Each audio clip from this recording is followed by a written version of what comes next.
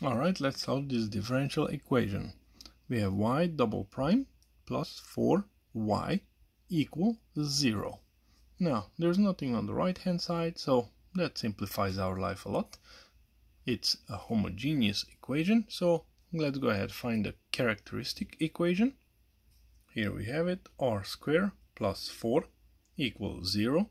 Make sure you don't accidentally put an r instead of the y as well. Okay, so r squared plus 4 equals 0.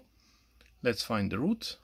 r1 and 2 equals plus minus square root negative 4, which will give us plus minus 2i.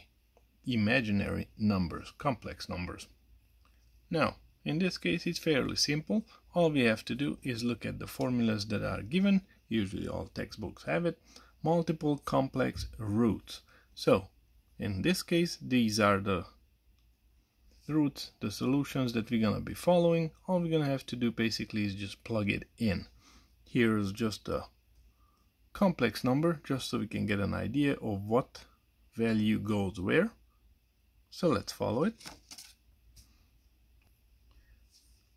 Take the first root, r1 equals 2i. That's going to give us the first solution, the first part of the solution, the y1, equals e alpha t cosine beta t.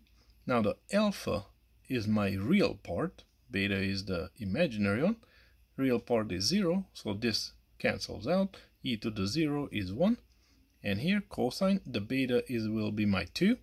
Cosine 2 theta.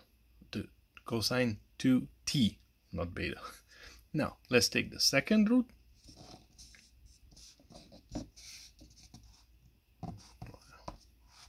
There you go. Now, r2 minus 2i, the second root from here. Now, for this one, we're using y2 equals e alpha t sine beta t. Okay. And this will, again, alpha 0, sine beta t. The beta is the 2. So I'm going to take it, plug it in, sine 2t. So to get our solution, all we have to do, y equals y1 plus y2. Simply plug it in and make sure you put the constant in front of it. So c1 times cosine 2t plus c2 times sine 2t. And that's it. Pretty short.